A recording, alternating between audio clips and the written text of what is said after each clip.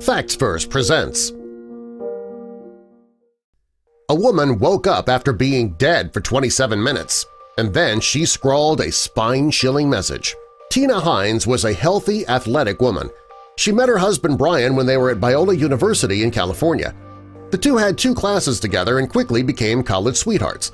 Brian says that in college she was tall and athletic. He says most days when he'd see her, she was jogging. Brian says their relationship progressed quickly. They fell in love really fast, got engaged, and 6 months later, they were married. After Tina and Brian were married, they had 4 children and settled down in Phoenix, Arizona. Both Tina and Brian were incredibly dedicated to being parents. Their family and each other is what they focused on most. When a family friend, Jeff Logos, describes Tina, he says everybody loves her. He added, Brian and Tina and their family spread so much joy and happiness in everybody's life. Well, just when things seemed perfect, tragedy struck. It began February 12, 2008. It was a typical Monday, and Tina and Brian went out for a hike, which they had done many times before. When they arrived home, Jeff called them to see if he could come over for a visit. The couple had nothing to do the rest of the day, so they told him, yeah, come on over.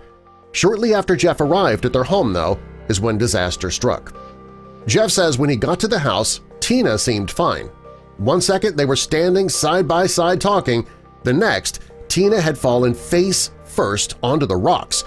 Brian says there was no warning, it happened so quickly.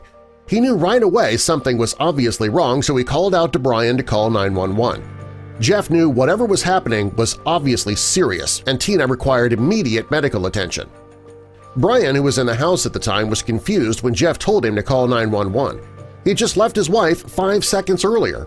She seemed perfectly fine. Brian ran outside and saw his wife on the ground, and then he realized something was wrong and did call 911. When Brian looked at his wife, he was sure that she was having a heart attack.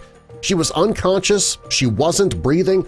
The 911 operator instructed Brian to lie his wife on her back so that he could perform CPR.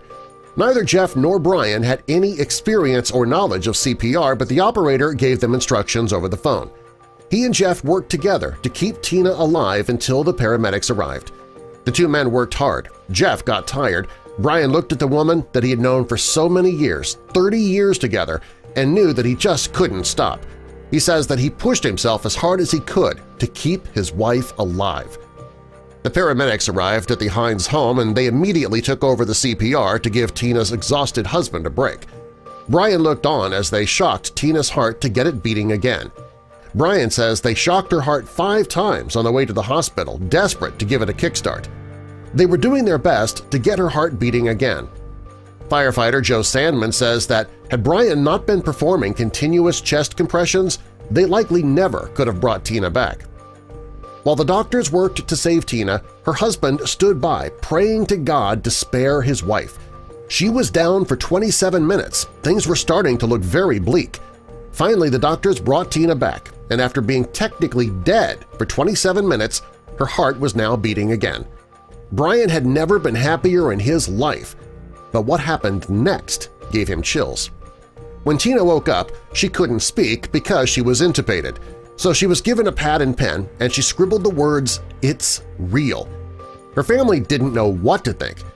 She saw the puzzled look on their faces and then she pointed to the sky. She was trying to tell her family that heaven is real. When Brian saw that, he realized that God answered his prayer and brought his wife back to him. When Tina was able to speak, she said that she saw Jesus standing next to the black gates that led to a bright light. She said the colors were so vibrant that she couldn't even explain it. She said the golden rays felt warm and welcoming. Tina is not the only person to claim to have seen something like this during a near-death experience. There's a group that studies people's near-death experiences called the Near-Death Experience Research Foundation. Their website's filled with stories just like Tina's. It kind of makes you believe that the afterlife is real. Brian says he's just thankful that God heard his prayers and spared his wife that day.